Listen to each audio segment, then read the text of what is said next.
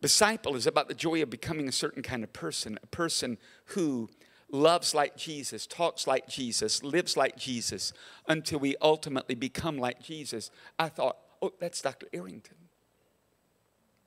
And in case you think I'm making too much of a man, I want you to remember that even Paul the Apostle challenged churches that he wrote, follow me as I follow Christ.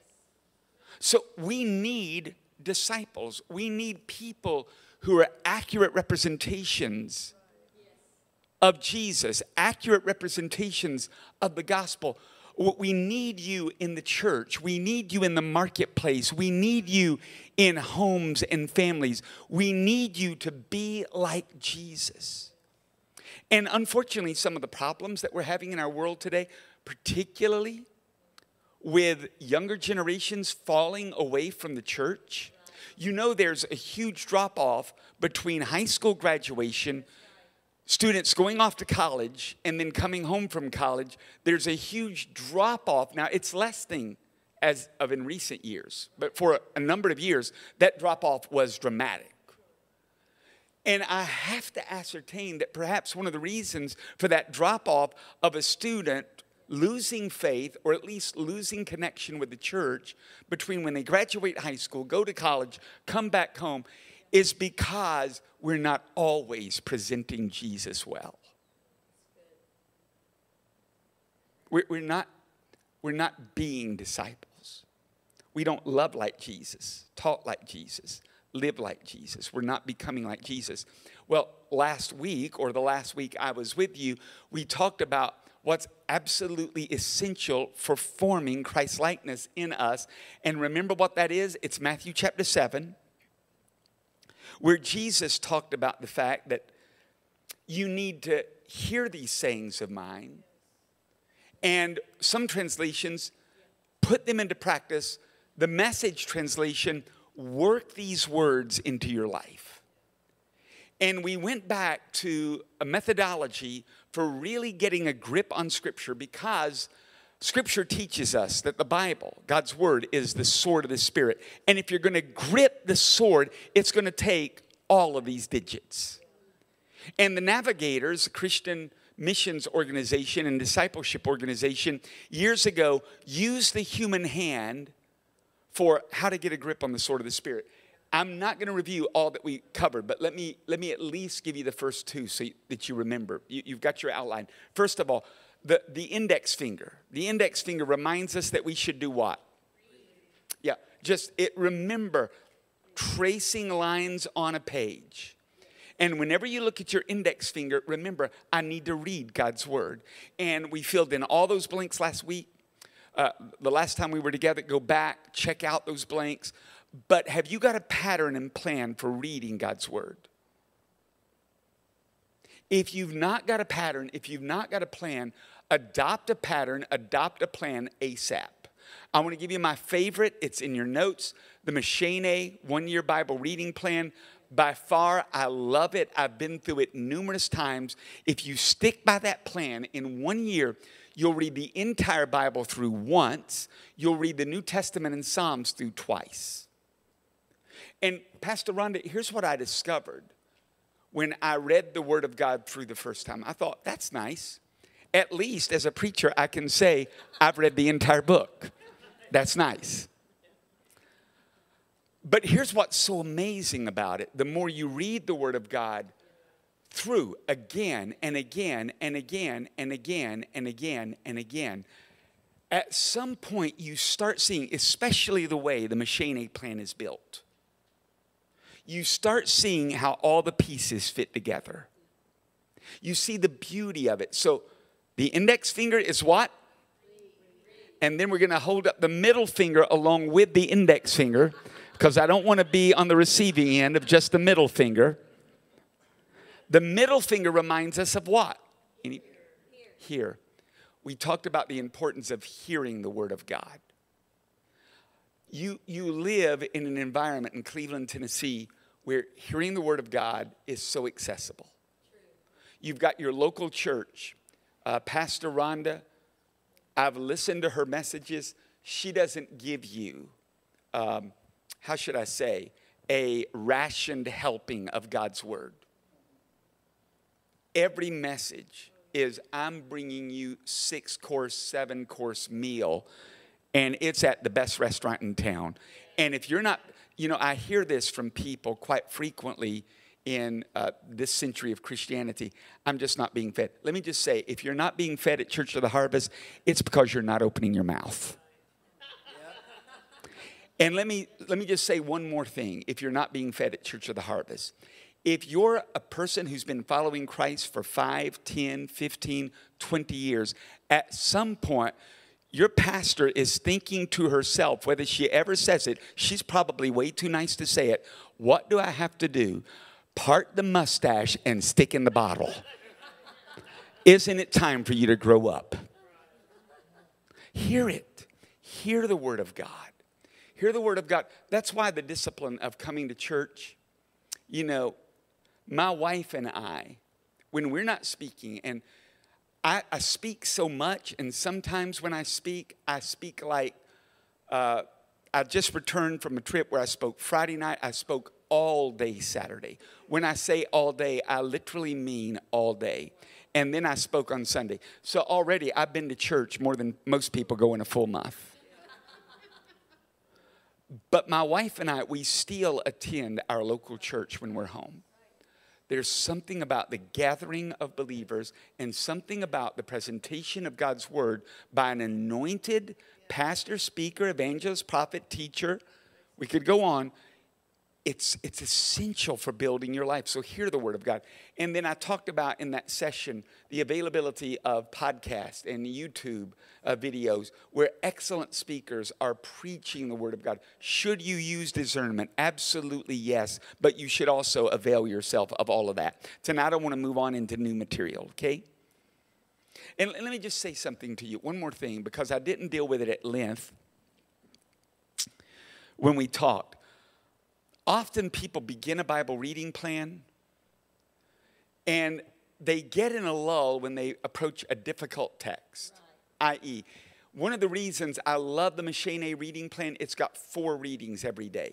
So it's a reading from the Old Testament, a reading from the Gospels, a reading usually from the prophets, and then a reading usually from the epistles. It will vary. Sometimes it will be one of the Psalms. And it's thought through by the way the guy thought it out. It's amazing. You get a glimpse of how Scripture comes together. The reason I love that approach, because just a straightforward approach when you start at Genesis. Now, if God tells you to do that, do it. But I want to tell you, when you start at Genesis and just start reading through, there's always going to be challenges when you hit the latter part of Exodus. How about Leviticus? When you hit Leviticus, your eyes just start watering, especially if you've got to read 5 chapters in one day. It's like by the time you get to the second chapter, you're wondering, what did I read in the first chapter?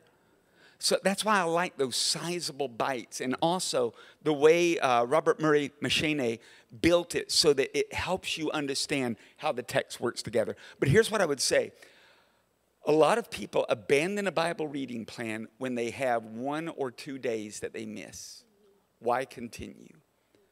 Would you give yourself grace? It is not God who will perpetuate that kind of shame. Who wants to take you away from the Word of God? It's the evil one who wants to keep you from God's Word. If you miss a day, if you miss 2, simply say, don't wallow in shame. Your Father isn't going to cause you to wallow in shame. Just say, Father, I'm so sorry. I got busy.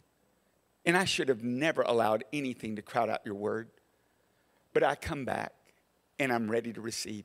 And I want to tell you, your Father welcomes you every time. So let's go on tonight. Let's go. Now, hold up the ring finger, if you would.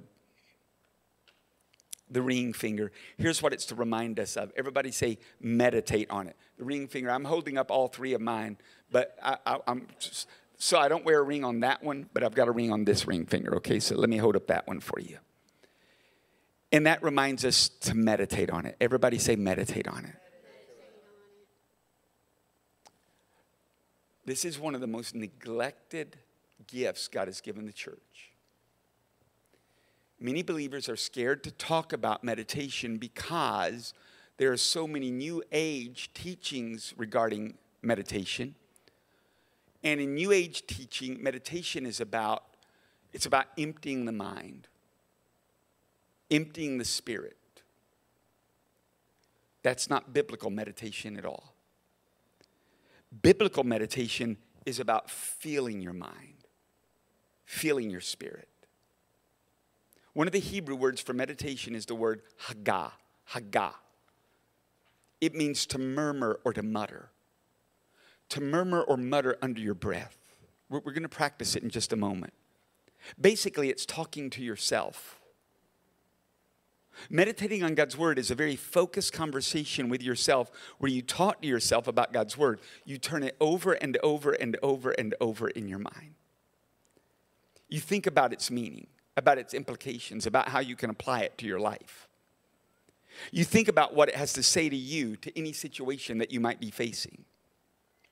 The process of meditation has often been compared scripturally to a cow chewing its cud.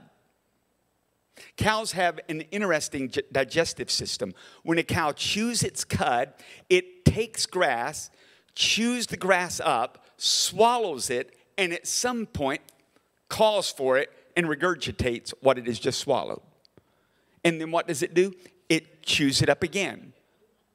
It swallows it again and then regurgitates it, sends it back up, chews it some more. I know, it's gross. I've read a cow can actually repeat that as many as 7 times. The question is why? The cow wants to get every ounce of nourishment possible from every blade of grass. The cow wants to get every vitamin, every mineral. This is a great picture of the way you and I should think about the Word of God. Blessed is he, Psalm 1:1-2. Blessed is the one who delights in the law of the Lord and does what? Meditating on it day and night. Meditating on it day and night. The Message translation here renders it like this. You thrill to God's word. You chew on Scripture day and night. Why? Because you've become a person who doesn't want to do the Evelyn Wood speed reading approach to Bible reading. You believe that the Word of God is alive and powerful. And you believe that one word from God changes everything. You believe that one nugget from God's word can radically alter the trajectory of your life. One nugget from God's word could bring the much needed healing that you've been pursuing. One nugget from God's word could turn around your finances. One nugget from God's word could create the kind of faith that you need to believe God. So you chew and you chew and you chew and you chew and you chew. According to verse 3 of Psalm 1, the person who meditates, here's what he begins to look like. That person is like a tree planted by streams of water, which yields its fruit in season, whose leaf does not wither. Whatever they do prospers. There's a strength to abide in these people. They've got deep roots, a deep faith, a deep life. Many people I know don't feel like they know how to meditate on the Word of God. Here's what Chris Vallotton, I love his teaching on this subject. Chris Vallotton says that to meditate can also mean to imagine, think about, envision, talk to yourself, and even sing the truth over yourself. You may have never thought about it this way before, but if you know how to worry, you know how to meditate. You know, one author says that research indicates that most worriers tend to have high capacity imaginations. They're often people who are very intelligent, have a load of creative potential. Unfortunately, their imagination usually runs towards the negative. Worry is nothing more than focused thinking on a problem, a challenge, or personal pain. Meditation, on the other hand, is focused thinking on the promises of God's word. It's making a decision to focus on God's word instead of the overwhelm you feel in the moment. So let me give you 5 ways to meditate on God's word, and then we'll try it, okay? First of all, visualize it. In other words, if you're reading a narrative from Scripture, let's say you're reading John 4, the story of the woman at the well. Imagine the scenario in your mind.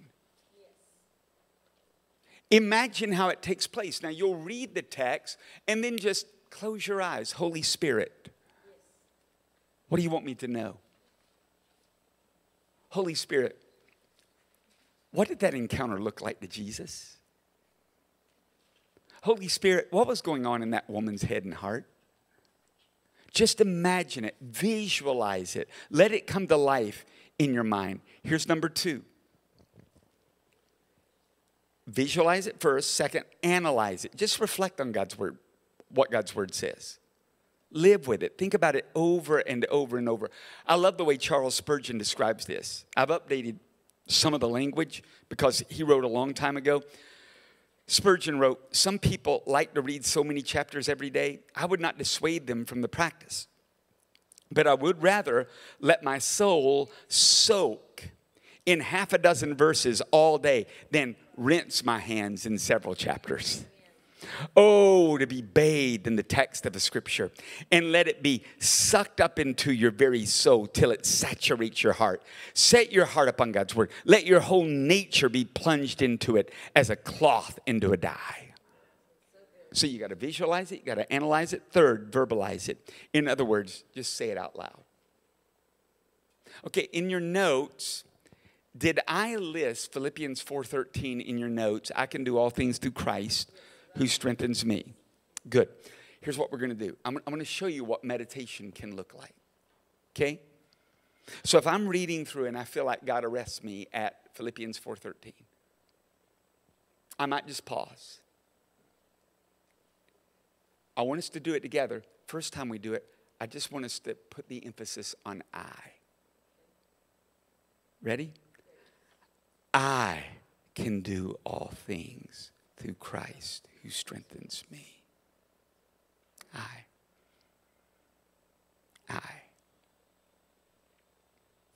That's me, God. Inferiority is not going to write the word, the sentence, the paragraph in my life or in my story. I can do all things. Then next time we do it, I want you to put the emphasis on the second word. You ready? I can do all things. And we're going to stop right there for sake of time. And I may pause and think like this. God, this isn't positive thinking. This isn't a wishful hope so. It's not some far-fetched fantasy. You said, I can. I can. Not I might. I can. Next time, put the emphasis on the third word, do. You see how this works? You're saying it out loud, you're pausing, and you're thinking about each word. So you ready? Let's go. I can do, I'm sorry, I got ahead of myself. Let's start all over. Ready? I can do all things through Christ. Stop right there. Father, it's not just something for me to think about. I can take action on this. Let's put the emphasis next time on the next 2 words, all things. You ready? I can do all things. Anybody starting to feel faith build? Amen. Not just some things, God, not the easy things. I can do hard things. I can do big things. I can do challenging things. I can do things I don't want to do. I can do all things. But you can't stop there or it would just be positive thinking. Next, put the emphasis on the next 2 words. I can do all things through Christ. I just remember it's not about me, Jesus. It's about you. Amen. I can do all things through Christ who, last 2 words, put the emphasis there, strengthens me. Anybody see how that works? So you visualize it, you analyze it, and now you verbalize it. And God, there are times that I'll do this. I was working on Ephesians 3:20 in the Passion Translation earlier this year. And I was actually in Florida, and I was on a run, and I would always get stuck on that translation because it's a little difficult to commit to memory. Never doubt God's mighty power, Never doubt God's mighty power to accomplish all these things. He will do, I've already lost it in my mind, infinitely more than you can. No, but let me think of it in the Passion Translation. I know this and I say it regularly on a run. Never doubt God's mighty power to work in you and accomplish all this. He will achieve infinitely more than your greatest request, biggest dream, your wildest imagination. He'll outdo them all, for his miraculous power constantly energizes you. So sometimes you just got to stop and work on it like that. But here's what's amazing. So during the run that morning, God had stuck me on that passage, and I wanted to get it memorized. And I was running, and all I did was say that over and over. Never doubt God's mighty power to work in you and accomplish all this. I kept going over and over and over, and I got to that part, he'll exceed your wildest imagination. He'll outdo them all, for his miraculous power constantly energizes you. And God spoke to me that day and said, Chris, I want to set your imagination on fire. I'm like, I'm ready. Set it on fire. So verbalize it. Here's the fourth, personalize it. Make the verse personal by replacing the pronouns or names in the verse with your own name. I, Chris Goins, can do all things through Christ who strengthens me. Or maybe 1 John 4:4. You belong to God, and Chris, you have overcome them, because greater is the one who is in you, Chris Goins, than the one who is in the world. Yes. That's how you meditate. And here's number 5. Actualize it. Turn it into a prayer. Pray it back to God. I practice this almost every morning of my life. So I do my machine plan. And usually God will speak to me from one or all of those readings for the day. And then I go out to run. And while I run, I pray. And I pray through what I just read. It's powerful in terms of helping you remember what you just went through. So that's meditate on it. Everybody hold up that ring finger and say meditate on it. Now, everybody hold up the pinky finger and say memorize it. Here's what Chuck Swindoll said about memorization. Did I put it for you in your notes? I know of no other single practice in the Christian life more rewarding, practically speaking, than memorizing Scripture. No other single experience pays greater spiritual dividends. Your prayer life will be strengthened. Your witnessing will be sharper and much more effective. Your attitudes and outlook will begin to change. Your mind will become alert and observant. Your confidence and assurance will be enhanced. Your faith will be solidified. Or how about Dallas Willard? Bible memorization is absolutely fundamental to spiritual formation. If I had to choose between all of the disciplines of the spiritual life, I would choose Bible memorization because it is a fundamental way of filling our minds with what it needs. This book of the law shall not depart out of your mouth. That's where you need it. How does it get in your mouth? Memorization. Now, I meet people regularly when I talk about memorizing things. They say, Chris, I can't memorize anything. Let's just do a test. Can everybody here tell me your birthday? Anybody here can't tell me your birthday? Let me see. Let's go a step harder. How many of you could tell me your Social Security number? You know it by name. You know it by number. You got it memorized. How many of you? If you're married, how many of you know your spouse's birthday?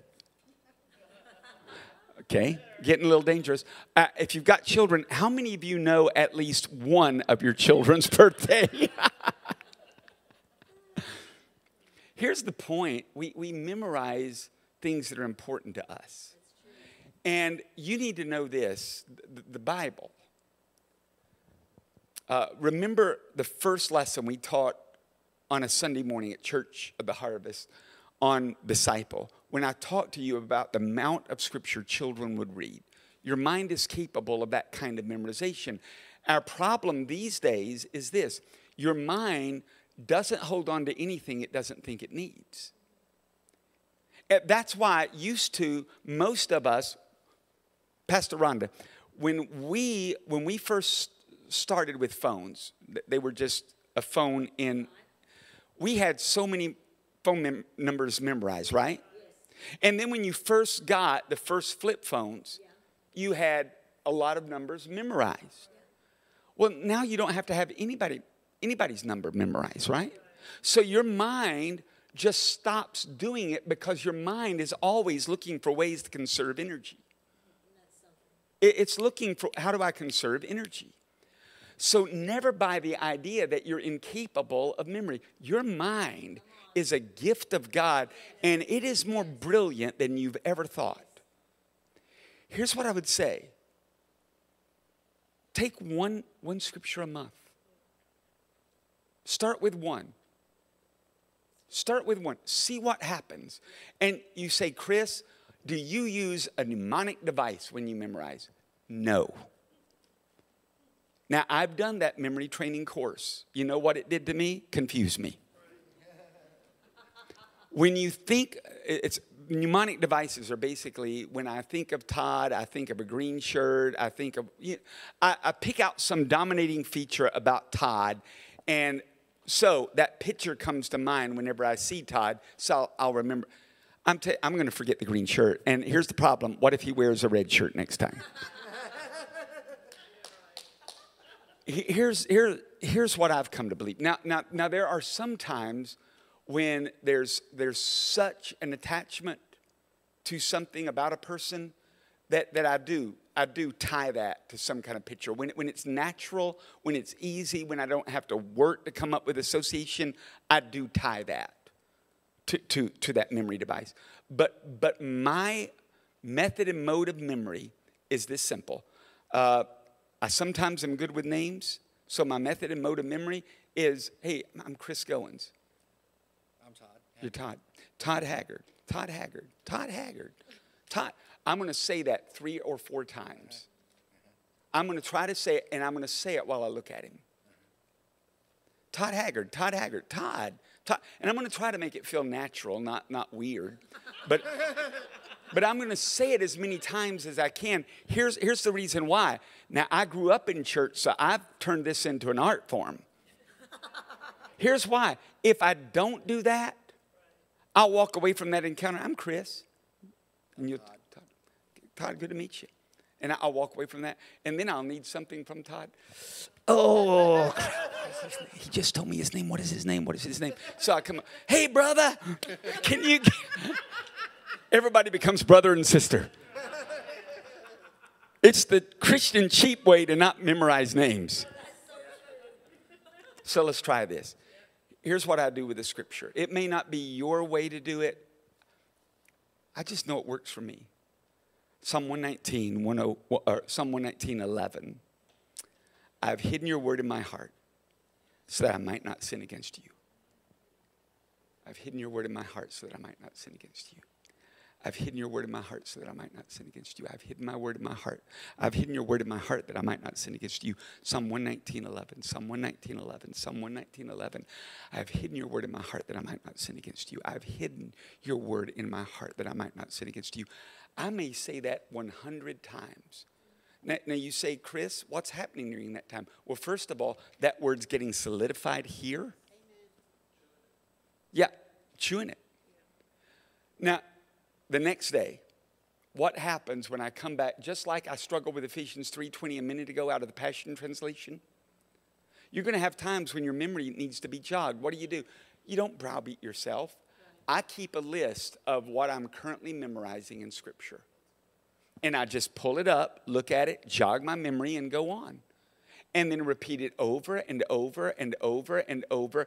And then here's our problem. Some of us will commit a passage to memory on September 11th, 2024.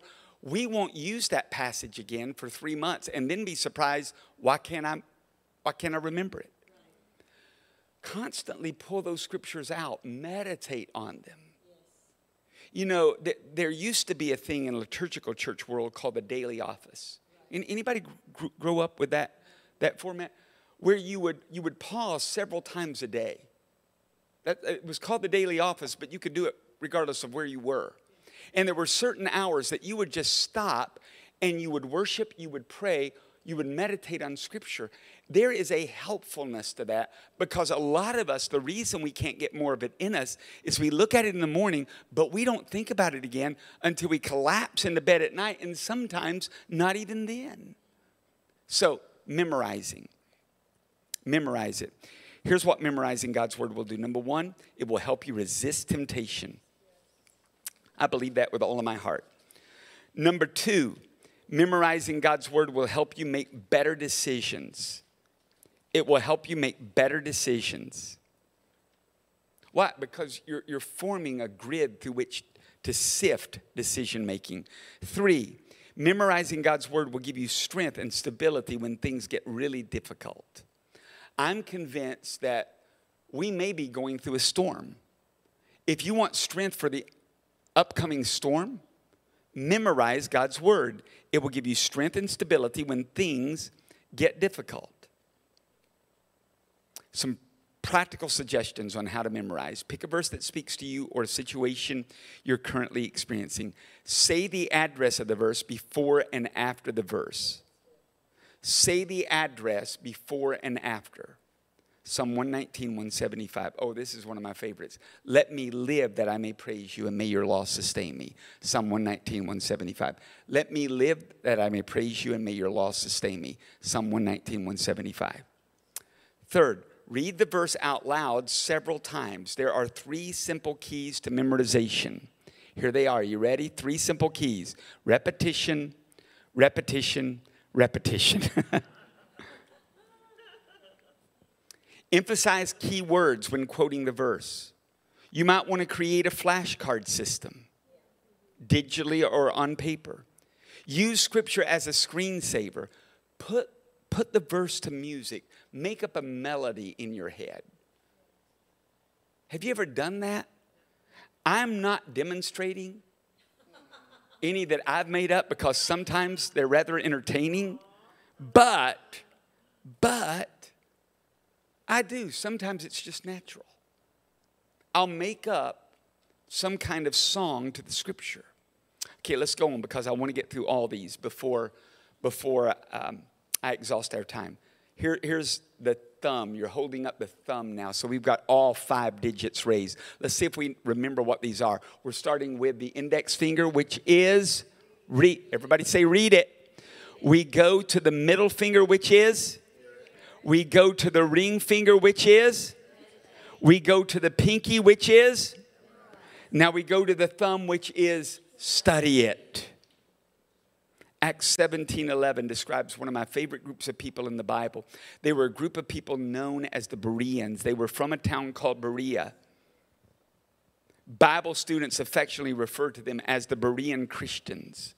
They became a model and a pattern for what it looks like to hear truth taught, reflect on what's being taught, and then test it with your own diligent study and research. Here's what Acts 17:11 says. The Jews proved more generous-minded than those in Thessalonica, for they accepted the message most eagerly and studied the Scriptures every day to see if what they were now being told was true. They searched the Scriptures and they studied. They didn't leave the study of Scripture to the professionals. They did it themselves. Jerry Bridges said it this way: reading gives us breath, but study gives us depth. Let me give you a passage that's just a great passage. Proverbs 25:2. It is the glory of God to conceal a matter. To search out a matter is the glory of kings. If you listen to my teaching today, one of the things that you're going to know is that every one of you is a king or a queen. Yes, that was so good. It is the glory of God to conceal a matter. In other words, God hides some things, but He's not hiding them from us. He's hiding them for us. It's the glory of God to conceal a matter. It's the glory of kings to search the matter out. Study. Paul challenged Timothy, study and do your best to present yourself to God approved. Here's the difference between reading and studying. It comes down to 2 things. When you study the Bible, you always ask questions about what you just read. and then you write down or record your thoughts. Here's the secret to effective Bible study.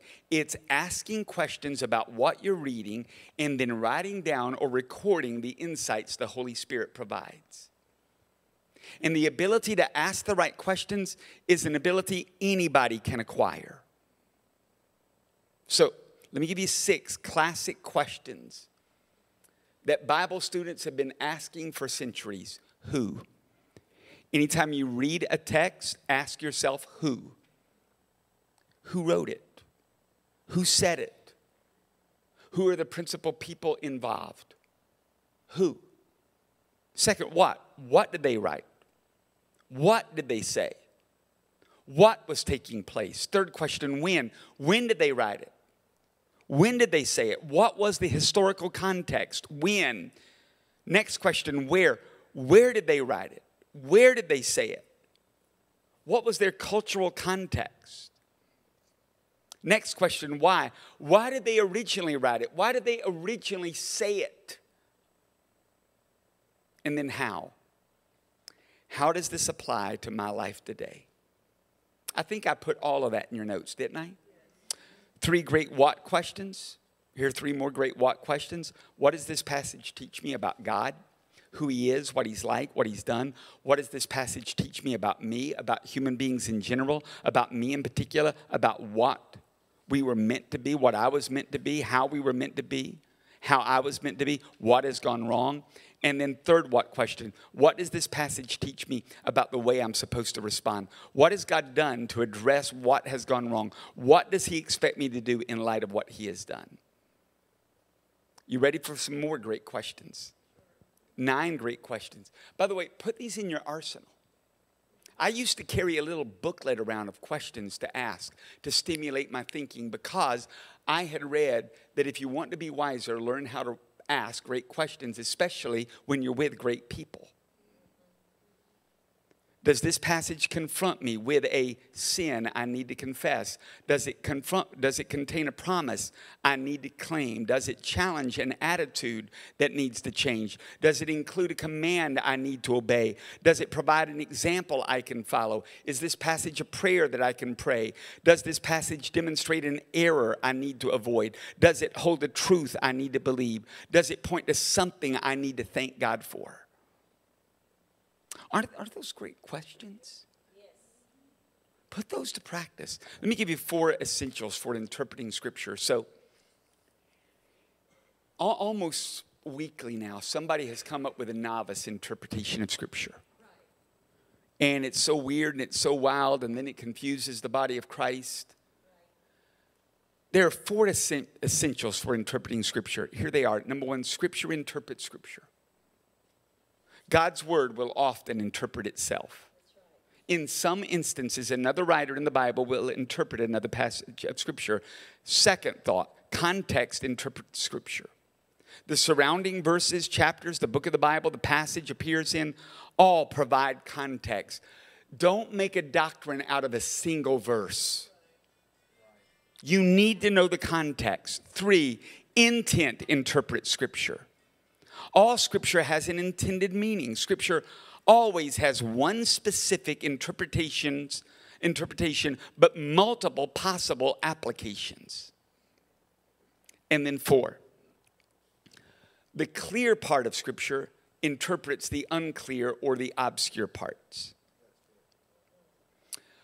So let me share with you some of my favorite tools, okay? I first started studying the Bible old school. Pastor Rhonda, I think, will remember this. You had the Bible that was as big as you. You got an arm workout just by carrying your Bible. And then you had several study Bibles too, because one Bible couldn't contain it all. So I started with the Thompson Chain Reference, the Dake's Annotated Reference Bible. Then you've got to add the NIV Study Bible. Then the ESV Study Bible came along. Then the NLT Study Bible came along. Then the Riri Study, well, before that was the Riri Study Bible. And all these study Bibles. Nave's Topical Study Bible, thank you. Had all of those books lining the shelves.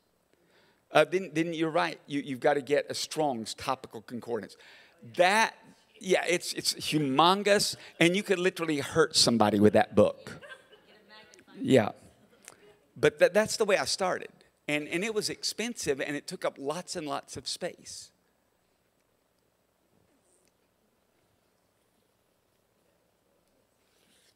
Today, on this laptop, I've got probably the equivalent of a $20,000 or $30,000 library. And it didn't cost me $20,000 or $30,000. I love Logos Bible software. I love it. I use it every day. You may have a different system or software. I would encourage every Christian to get it. It's easy to use. They provide free help seminars for you. And here's what's amazing, what it does to your study time. I'm still studying the same amount of time I've always studied, maybe more. But used to, by the time I got out every one of those books and looked up every one of those references, just getting out the books and getting out the references would take hours. And now I click, click, click, click, click, click, click, click, click, and I've got all of this immediately accessible. And then because of copy-paste availability, I'm able to not read that and forget it, but if it really hits me, I copy and paste it over to my note page. It's so invaluable for studying. Do I think you have to have it? No, I don't. But I think we splurge on a variety of things. You know, I know hunters who are serious about hunting. They'll save until they can buy the new rifle, the new deer stand, the new this, the new that. Serious students of God's word, they also save because I want to know God's word. And I need some help. So I put for you, and by the way, somebody says, but Chris, I am totally broke. BlueLetterBible.org. How many of you have used BlueLetterBible.org? 2 or 3? Totally free and a wealth of Bible resources at your availability. Totally free. A lot of the stuff I just mentioned, it's totally free. The reason I like Logos is because it tracks all the notes I'm making. So it keeps all those things I'm marking in commentaries, it keeps up with all that for me. But Blue Letter Bible, before I just got Logos last year. Before that, I was using Blue Letter Bible and a variety of other online softwares. Cool? Here's number 6. Now let's fill out the final blanks. Apply it. Put it into action. The Bible was not given to increase our knowledge, but to change our lives. It wasn't given for our information, but for our transformation. When we read the Bible, it reads us. Allow it to read you and allow it to change you. The goal of getting into God's word, reading, hearing, meditating on, memorizing, studying it, isn't more information. It's revelation that leads to application for the purpose of transformation.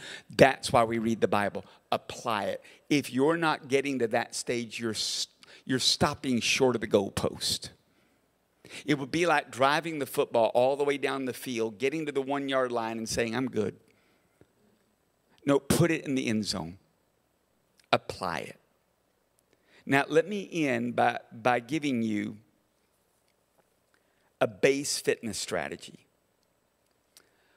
I don't look like it. But I place a huge value on physical fitness. Huge value. It affects so many things about my life, and there's a reason for it. It's not vanity for me. I can tell that attentiveness to my physical health has an impact on my mind, my mental health. I've struggled with depression. Once you've been there, you don't want to get back there. So I know that I can very easily drift into depression. Physical activity, what I eat, all of it plays a role in my mental health, my emotional health. I've told the story of almost wrecking my marriage because I became so emotionally unhealthy. Physical health helps me keep my emotions on an even keel. But if you ever start training, and I train every day somehow. One of the things that you will notice is those who really want the best for you physically. Now there's some. I don't go to the classes where we're doing the bodybuilding thing. I'm never going to look like any of those dudes. The Rock, that I admire them, love them, yay God for them. They're awesome. But Chris Goins is not going to get there, and I don't care about getting there. Don't have the time or money to do that. But I did want an approach that was balanced. So here's BASE. BASE stands for, if you're ever doing physical fitness, it stands for balance. By the way, as we get older, what's one of the things we struggle with? Balance. And we could even go through those exercises, right? By standing on one foot. It's helpful just to do this occasionally. To allow your body to build balance ability. A is for agility. You need agility. One of the things, some of the fitness stuff I've taken, what they want you to be able to do are things you do in daily life. Walk upstairs, walk downstairs, bring in the groceries, pick up X, pick up Y. Do those things that matter. S, strength. You want to build strength. As we get older, muscle mass deteriorates year after year after year. But you can purposely build strength. And then E is for energy and endurance. Now, I didn't do all that to give you a physical fitness class, but it helps me think in terms of why I go to the Word of God every day of my life. So this morning, I knew it was going to be a long day. I knew it was going to be a long day. So really early, I was up, and the first thing I do is meet with God. And I talk to him for a second, and then I open his word. And I usually pray something like this. Isaiah, I think it's 50 verses 4 and 5. The sovereign Lord has given me a well-instructed tongue to know the word that sustains the weary. He wakens me morning by morning, wakens my ear to hear as one being taught.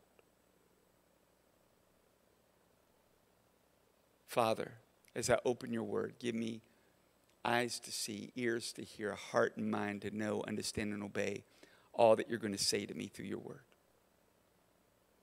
Man shall not live by bread alone, but by every word that proceeds from you. I don't know what I'm going to face today, but I know that your word has what I need. Meet with me in your word. I open my notebook that I've prepared digitally, and I begin to read the word. Here's why I do it. Remember that base? First of all, I know that by reading the word daily, I'm going to acquire biblical balance.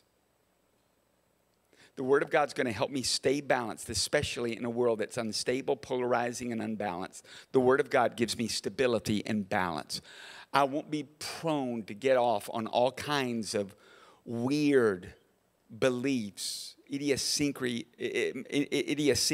that could take me somewhere I don't need to go. It gives me biblical balance. 2, it gives me biblical agility. And agility is defined as the ability to move quickly and change directions while maintaining control and balance. I want that in the spirit. And I've been trying to lean into that more and more. I mean, a few days ago, scared me to death. Like I had prepared really hard a full message for the church. And then on a whim, I felt the Spirit change it just as I was walking up. Now, I don't do that. I'm not built for that. Like that freaks me out big time. When I say it freaks me out, like I brought, there are 52 pages in this outline, and it's manuscripted that I wrote for you guys.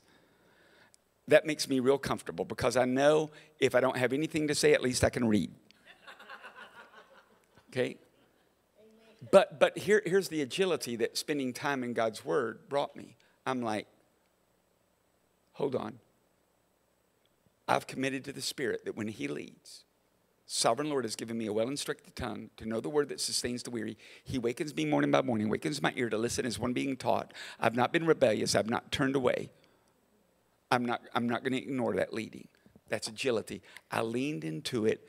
God showed up, showed out. I knew he'd showed up and showed out because the message made sense. I left and said, that was you, Lord. It wasn't me. Thank you for being you.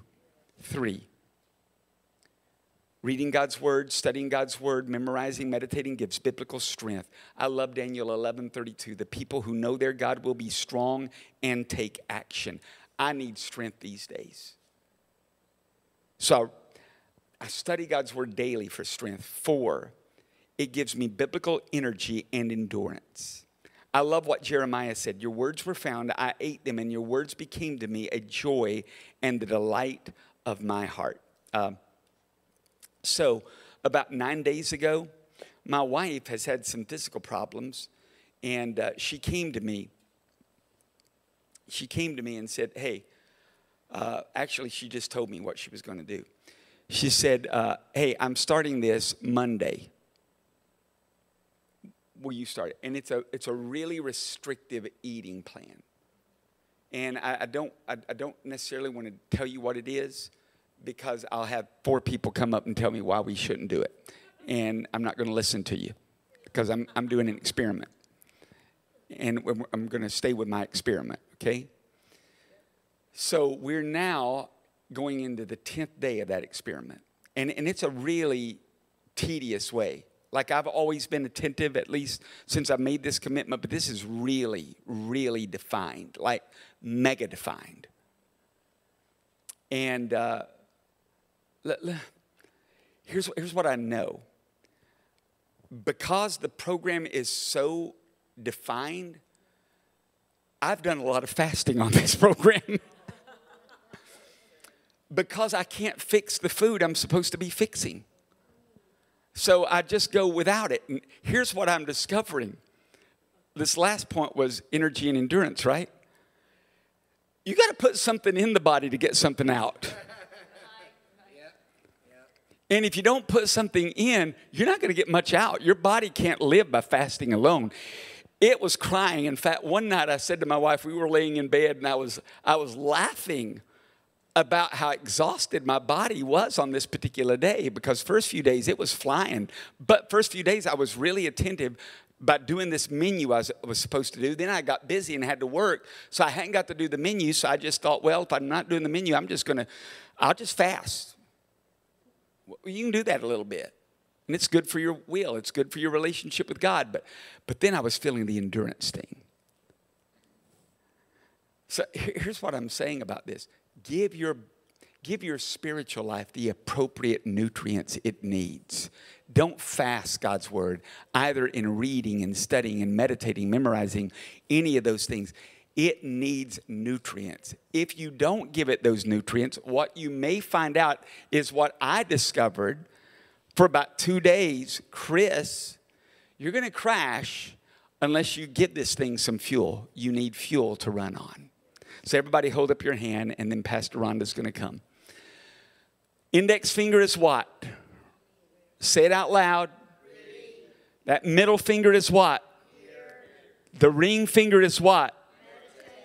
The pinky finger is what? Yeah. The thumb is what? And the palm is what?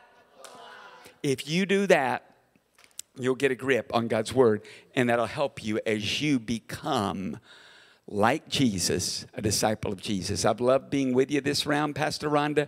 Thank you so much for this opportunity. And hey, come on up. I was just going to say, does anybody have any questions or feedback? I meant to finish it at 8 so we could do that, and I saw it was 8:11. But does anybody?